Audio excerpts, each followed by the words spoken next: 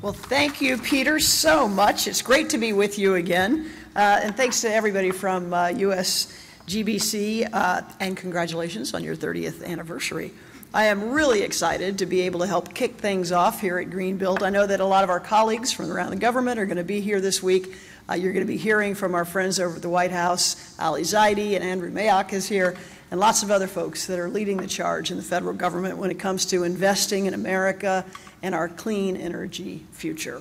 Now, before I get started, I'd like to do a quick show of hands. So I want to know who's in the room. So quickly, anybody who is a Fed, can you raise your hand? All right. How about GSAers? How about, let's just see, all right, look at that in the house. All right, state and local government folks. Anybody here? Okay, fantastic. How about folks from NGOs and academia? Great. And private sector partners? All right. Well, look, I am very happy to see such a diverse crowd, and better yet, just to know how aligned we are on and how closely we're working together really to meet the urgency of this moment. Because it really is about what we're going to do for our economy to build that, make it stronger for our national security, and certainly for the health of our planet. I will tell you that because there is just no doubt that the challenges and the opportunities of moving toward this clean energy economy are going to take all of us working together. But the good news is that collaboration is already happening. It's happening everywhere. You know, I was at Greenbuild last year in San Francisco, and it was, if you recall, just a couple of months after the president signed the Inflation Reduction Act, you know, the biggest investment in sustainability and combating climate change in the history of our country. There was this buzz of excitement. Right? There was just a lot of energy. There were demos going on everywhere of new innovative things. But there was one group in all of that that stuck out that I will never forget. And it was a group of young girls. And they were there to tell me about the importance of using low embodied carbon building materials, especially concrete. Turns out, I don't know if any of y'all saw them, but it turns out there were 2 Girl Scout troops from Madison, Wisconsin. And they were there to do their part to combat climate change and teach everybody that they could about why this was so important. They made videos, they talked to everybody who walked by, and they wore these hats that said, "Ask me about low embodied carbon," which I absolutely loved. They gave me one, I wear it all the time. I was struck by the fact that they had such passion, but also that they had such knowledge. And it was just a reminder that these little girls were the living reminders of why this work matters so much, and it's why we're all here. Now, the good news is that the president gets it. He's laid out these ambitious goals, as you know, to invest in America, to reduce emissions, to rebuild our economy, to rebuild the middle class. And thanks to the Inflation Reduction Act and the bipartisan infrastructure law, we have got money and momentum at the same time to actually get this done, and that is worthy of applause. Now, we've got a lot of folks in the room who know that the federal government is the biggest buyer of goods and services in the world. What's that mean for this? It means that we can use that buying power to really change how markets operate. We can use it to spur demand for low-embodied carbon building materials and for carbon-free electricity and energy efficiency and clean technologies. And that is exactly what we're doing. We're doing it all across the country, and that's what I want to talk a little bit about today. You see, GSA has got a big role to play in all of this because we manage the country's largest commercial real estate portfolio. Our goal is to transition all of that portfolio to net zero emissions by 2045. We're also, along with the Defense Department, the biggest buyer of power. Goal there, transition to carbon-free electricity in all of our federal buildings by 2030. That's just 7 years from now. We also manage one of the biggest fleets of vehicles in the country, over 240,000 vehicles, and our goal is to transition those to EVs as well. And finally, we're also the buyer of over $80 billion worth of goods and services every year. And our goal is to lead by example and leverage the buying power to create demand and in new markets. Use those opportunities to really do what we can to buy clean. Now, for those of you who've worked in this space for a while, you will not be surprised to hear that GSA is leading by example. That's what we want to do. Because it was 24 years ago that GSA was the first government entity to adopt the LEED certification system. Since then, you all know that that has become the global standard for measuring building sustainability and performance. And to me, it is just a terrific example of the kind of progress that can happen when the government and private sector team up together to conquer big issues. So I want to talk about ways that right now, this year, what we've been doing, how GSA is buying clean. Our money for this falls into 3 buckets. The first is just over $2 billion for low-embodied carbon building materials. We want to use those to modernize our facilities all across the country. Second bucket, just under $1 billion to support emerging and sustainable technologies like those in our green proving ground. And then the third bucket is about $250 million to convert our facilities into high-performance green buildings. So we have got a fantastic team of experts. You saw them raise their hands. You probably know a lot of them already. And they're working hard to make sure we're investing in ways that are smart and strategic and really drive the biggest impact possible. So we know a lot. We've learned a lot. We know what works. We know what doesn't work. And we're really eager to share those learnings across government with our partners and with our friends in the private sector. We know that this kind of collaboration is the only way we're going to succeed. So let me just talk a little bit about what we've been up to for the past year, and hopefully y'all will find a few of these things useful and interesting. Now, first, how many of you all are thinking as agencies about getting electric vehicles or charging stations? Let's see hands. Anybody? Okay. All right. We're thinking about that too. This fiscal year, we've already bought 5,300 EVs. So we know a little bit about what's going on. That's about 20% of our light-duty orders. Now, our goal is to, as I said, transition all of those light-duty vehicles to ZEVs by 2027 and 100% of the fleet by 2035. But that's all fine and good. We've got to wait for the market to catch up for some of this. But we also have got to have charging infrastructure, obviously, to be able to get that done. And so the good news is that the federal government recently hit a big milestone with 10,000 charging stations that are in federal use right now. So that's a useful thing. So we've been through this a few times. So my message to you today is that other agencies can buy off of GSA schedules. We can help you buy these things. We can vet these products. We can test them. We can ensure that they meet security standards and they can easily integrate into the grid. What that means for government partners is that they don't have to do all those things. They can more quickly get access to both the EVs and the charging infrastructure. So let us know. We've got these contracts in place, and we are happy to help you streamline the process and speed it up as you want to buy those as well. Okay, for our industry partners in that space, I just want to say thank you. We intend to keep spotlighting your products and offerings, and don't forget to come back to Washington for the Fed Fleet event in January. That's around the time of the DC Auto Show, and it's a great opportunity for us to be able to continue collaborating when it comes to EVs. All right, next.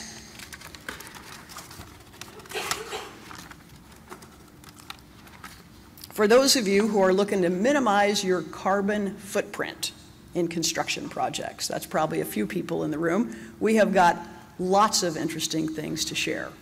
We'll tell you that a couple of months ago, GSA launched a low-embodied carbon pilot project. Some of you might know about this. We partnered with EPA and the Department of Transportation to draft new requirements for buying LEC materials using IRA funds. The idea is we want to get feedback from manufacturers, suppliers, small businesses, labor groups, environmental groups, and really see what's working. Our plan, what we want to do, is to use the results of the pilot project to then inform how we spend the rest of this $2 billion on low-embodied carbon building materials. It's a big deal as we renovate our buildings all across the country. And I will tell you that just like those Girl Scouts out in Madison, Wisconsin, we all know that there is a big impact if we can reduce the embodied carbon in the building materials, whether it's raw materials to production to transportation. It's got an enormous impact. So stay tuned for more on that, because we're going to be talking about the availability of these materials in regional markets all around the country. For our government partners in particular, I would encourage you to just draft off what we're doing. This is a lot of work. You don't have to reinvent the wheel on this stuff, and so our team can use those learnings, and we'd be happy to sort of get your feedback about them as well. The next thing I wanted to mention is for those of you who are looking to deploy emerging and sustainable technologies and products in your projects, we have got a lot going on. So I mentioned that second bucket of money, nearly $1 billion in IRA funding. The idea is we wanted to help catalyze these new and innovative products and materials, and we're doing some of that through a program that we call the Green Proving Ground, and it's where we partner with DOE to test technologies in federal facilities, and when we identify something that works well, we figure out how to scale that in our facilities across the country. So this program is fantastic for business, helps them commercialize new products. It's also great for the government because it provides access to products and services that reduce energy costs, reduce emissions, and make our buildings healthier and more efficient. So, great news is, with IRA funding, we've been able to expand that to $30 million and go from four and five projects and companies a year up to 20. So, here's what I want you to know. Opening for that, a new tranche of this comes in October. So please, if you know any American companies, American-made products that are innovative, that can help our federal facilities, encourage them to apply. It's opening in October. They can be in the next tranche of our Green Proving Ground companies. Now, I've just ticked off a whole bunch of stuff. EVs, sustainable building materials, emerging technologies are all really important, but let's talk on a broader scale for just a minute. For folks who want to stretch your money even further, we're doing a lot when it comes to energy performance contracts and public-private partnerships to do just that. So I want to focus on that for just a little bit today. We found that leveraging private sector funding through these ESPCs really is a great way to just stretch our money further. We've got about $1 billion of investment of IRA money and to electrify buildings and to expand the use of these ESPCs. But we expect to be able to leverage that $1 billion to be $1.9 billion with the private sector money. And with that, we're going to be having 28 new net zero buildings, which is fantastic. We're going to have 100 new all-electric buildings, which we're super proud of. And that's going to grow our portfolio by over 130 million square feet of sustainable buildings, supporting 5,000 jobs a year, putting $2.4 billion back into the economy, and saving almost $500 million in energy costs over the next couple of decades. So we're very, very excited about this. And listen to this, as part of it, we are electrifying one of the biggest buildings in Washington, D.C. It's the Ronald Reagan building just right down the street. And it's over 3 million square feet, and we're going to make it all electric. The way we're doing that is we're partnering with Johnson Controls. We put in about $13.5 million of IRA money.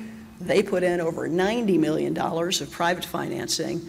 And so that's, if you think about it, it's pretty good leverage. It's 8-to-1, public money to private money. We like that use of taxpayer money. And the idea was to do a deep energy retrofit to reduce the energy consumption first. We're reducing it by about 40% straight up. And that over time, that's the equivalent. If you think about the reduction in this one building, it's the equivalent of 300,000 households. That's what we're saving in that one building. The annual energy cost savings of over $6 million and avoiding 2.3 million metric tons of greenhouse gas emissions. I call that an absolute win.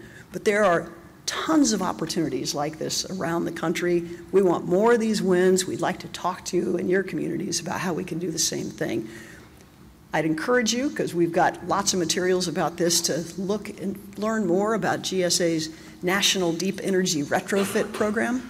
and the White House Climate's Smart Building Initiative. Those are two really good resources that are worth taking a look at if you haven't. I'd also say there's another terrific resource. I send this around to people all the time, and it's the GSA's Sustainable Facilities website. So you should write this one down. It's called sftool.gov. And if you take a look at that, there is no doubt that you're going to find some things that you can use in your communities to figure out how to have better strategies around this, and my favorite topic, procurement tips on how to get this done better and faster. So I know that the GSA team is going to be at our booth 1522, so stop by there, and they're going to do some demos of this tool over the next course of this conference over at the exhibit hall, so stop by for a visit. For folks who are looking for ways to both make your buildings more efficient and your grid more resilient, we've got some really, really interesting examples we'd like to share with you. One in particular I visited a few months ago was in Oklahoma City. If you ever get a chance to go down and see the Oklahoma City Federal Building, you should do that. We teamed up with Ameresco, the Rocky Mountain Institute, and the Department of Energy, as well as Oklahoma Gas and Electric to do this. And here's how it worked. It was a relatively small federal investment. It was about $11 million. We were able to team up, again, one of these public-private partnerships, to transform this entire building into a grid interactive, efficient building. How many of y'all have heard of those before? Yeah, okay, this is a smart audience. Okay, so we don't have all that many at GSA, but this one is really, really interesting, and obviously as a first step, we did a deep energy retrofit. It's always the first step, and then we added a huge rooftop solar array on top of that, and then we coupled that with big on-site battery storage, connected all of that to the local grid, and now Oklahoma Gas and Electric can tap into that battery power when they need it to do load balancing. It's an absolutely terrific example of how a community can have a stronger and more resilient grid, and we can cut costs for taxpayers and emissions.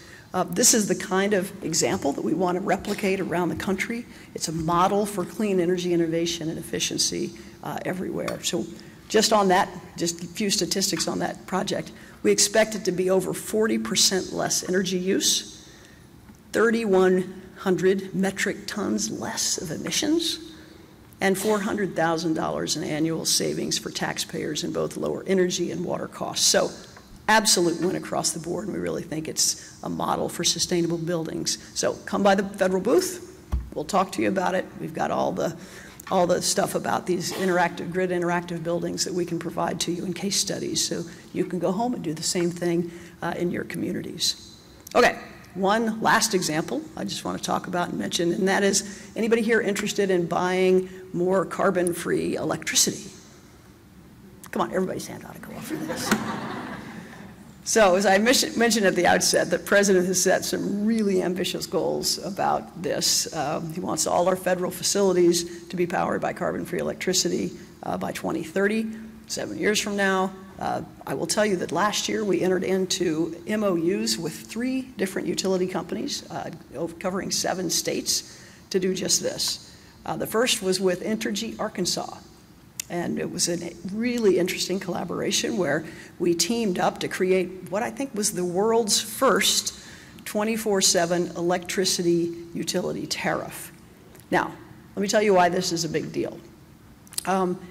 Not only does it provide federal agencies with regionally sourced, and that includes nuclear, solar, hydro, wind, carbon-free electricity, it's cost competitive, it's reliable, and it matches to our demand with the CFE on that grid. The really good news is it's not just for federal buyers, it's for any company that wants to buy green carbon-free electricity that meets their 24/7 needs. It's great for economic development. The state's out there promoting this and companies want it. It's great for job creation, and obviously it's great for combating climate change. So if you want to learn more about how we did that or partner up with us in doing this in other parts of the country, please reach out. There's also a terrific Department of Energy database that is searchable. It can help you identify CFE options in your communities. Last thing I want to mention is environmental justice and job creation. They're obviously really, really high priorities for the Biden administration and in every single community around the country. And that's why we've teamed up with the CEQ to develop the Climate Economic Justice Screening Tool, and with the Department of Labor on a Good Jobs initiative. Both of those are helping create pathways to high-paying, quality jobs in construction and maintenance and manufacturing and in operations. So this is a big deal. I hope you can partner with us as well. So I want to kind of wrap up here. I've covered a lot of ground today. I know that. It was intentional. I want you to leave here and say, wow, the scope and the scale and the speed with which GSA and the federal government is moving is incredible. It's unprecedented. I have been in and out of government my whole life, and I have never seen this kind of alignment and urgency around an issue ever before. But I will tell you that it's not time to celebrate, because what we talk about and celebrate in these rooms in Washington aren't success. We know that success comes when clean energy is in our buildings, when the shovels are in the ground, when homegrown technology is in our buildings, and jobs are in our communities. So meeting this moment is going to take all of us working together to find ways to catalyze these markets in every state and every community, collaborating with business and with government. It's going to take all Americans to get this done. Now, there is no doubt that we are stronger when we partner together. We share ideas, skills, and expertise, and there is really no reason at all, and there's no time, to reinvent the wheel. That's why it's so important we partner. And so I would ask you today to look to your right, look to your left, know that your next partner is probably right next to you. Figure out a time to meet people you don't know. Figure out a time to talk to them about how we can collaborate together. Because whatever else you do in all of this, that's what this week is really about. And I hope you will stop by the federal booth, learn what we've done, learn what we've done right, what we've done wrong, how you can replicate these things, and how we can keep working together. And for anybody who is looking to have a big impact, I would encourage you to think about, if you're not already in the government, come work for the government. There has never been a time to make as big an impact as right now. So as we close up, I will say that since last year, I have had on my screensaver on my telephone a picture of those Girl Scouts. It is a daily reminder of why this is so important and the urgency of this work, the urgency of focusing on creating good jobs that drive and boost our economy. They strengthen our national security, the urgency of saving taxpayer money by cutting these utility costs, and the urgency of ensuring our planet is healthy today and for our kids. There is no time to waste. So thank you all very much for being here and for your partnership.